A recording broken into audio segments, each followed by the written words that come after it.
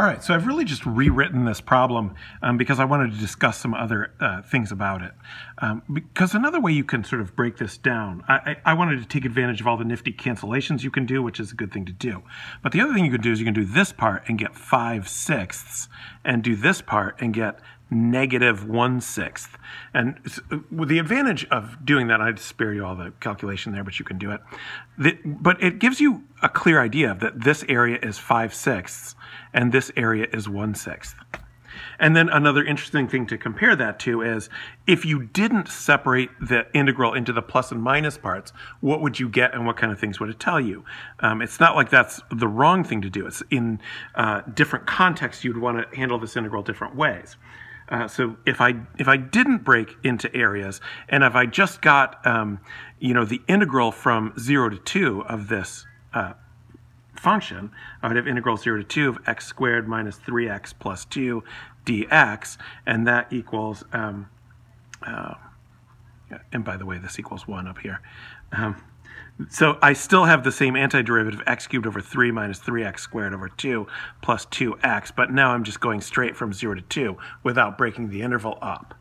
All right, and then what you'll get from doing that is you will get just 8/3 minus 2 would be 3 times 4 is 12 over 2 is 6, and then plus 4. And then we're going to have minus 0 there. When I plug the 0 in there, it's all 0. And this equals 2/3. Right, so here's, you can see that the total area up here, so we see that the total area between the curve and x-axis is 5/6 plus 1/6, which is equal to 1. So that's what I would want if I wanted to just talk about areas. But if I were talking about one of these situations where I really need to think about the positives and the negatives, so maybe what this is giving me is the value over time of a company. So, if I was making money in the first year and then losing money in the second year, at the end I want to say I don't have, $1 million, I have the positive minus the negative part. So this area, this integral is equal to 2/3, which is, that integral from 0 to 2 of x squared minus 3x plus 2 dx is equal to 5/6 minus 1/6. So you can think of this as like A1 plus A2. That's the total area. And this one is A1 minus A2. Right? So this equals 2/3. So if we call this A1 and this A2.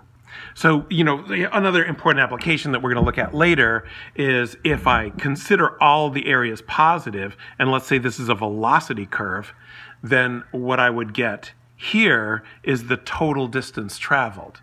But what I would get here is the displacement. So if this is a velocity curve, I have something that's moving to the right, and then as soon as the velocity becomes negative, then the object's moving back to the left.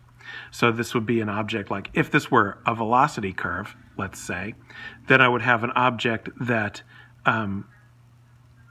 went 5/6 units to the right and then came back 1/6 unit. All right. So where that object ended up is 2/3 from where it started, but the total distance that it traveled was 5/6 plus 1/6, which is 1. So sometimes we talk about signed area, the area considering the areas to be positive and negative. That can give me what we call displacement, or it can give me net value. And then if I consider all areas to be positive, so I usually call that something like total area, then it can give me total distance traveled. Or it might give me some other useful quantities, area, actual area. All right, so there's a little bit of discussion about that. Our next thing that we're going to do is we're going to start looking at homework problems. Our homework on this, just as a heads up or a foreshadowing, there's still some things we need to go through, but just to let you know ahead of time, the homework is going to be chapter 7. We're sort of jumping around in the chapters. I'll explain why maybe sometime later, which is page 395, and the homework is going to be number 3 through 31 odd. So if you want to sort of try some of those out before going on, you can do that. But I'm going to do some examples as we go, and one of them is going to be number 6. So if you look at page 395, number 6, it looks like this. And it says, find this area. So I'll see if I can sketch it out, and then we'll do it in the next video. So I have a graph that looks like this. And I have y equals x squared. Y equals x squared. And then I have, this is negative 2x to the fourth. So it's going to be sort of flatter than a parabola. So here's y equals negative 2x to the fourth, and we're finding the area from negative 1 to 1. So here's negative 1, and we're going from here to here, and here's positive 1. All right, so we are doing this area in here from negative 1 to positive 1.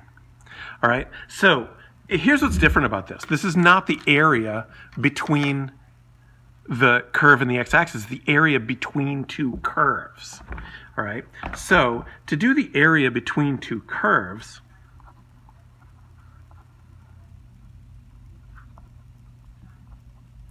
well, it's pretty clear that the height from here to here is going to be the top function minus the bottom function. So if you think of a representative rectangle in here, sometimes that's useful to do. All right, the width of that rectangle is delta x, and the height of that rectangle, this distance, is going to be my top function, let's call it g of x, and my bottom function, let's call it f of x. So the distance between them is going to be g of x minus f of x. So in general, when I'm looking at the area between two curves, the area is equal to the integral from a to b of g of x minus f of x dx. All right, so if you want, see if you can apply this to our functions x squared and negative 2x fourth. Well, let's just go ahead and set it up. So this area, our particular area for number 6, is going to be the integral from, so the limits are, where does the figure begin and end? We're going from negative 1 to 1, negative 1 to 1. G of x is the top function, so, and f of x is the bottom function, which is negative, so I'm going to be going minus negative 2x to the fourth dx. All right, so that's my integral that I need to do, and I gotta say something else about that, but I don't know what it was. Oh yeah, that you need to always put the higher function first. The top function has to go first, so we're doing top function minus bottom function, right? Top minus bottom. This makes sense because the top will have a larger y value than the bottom, so that when I subtract them, what I get is positive. I'm looking for an area, so it should be positive, okay? See if you can finish up this integral and see if you get the same thing I get in the next video.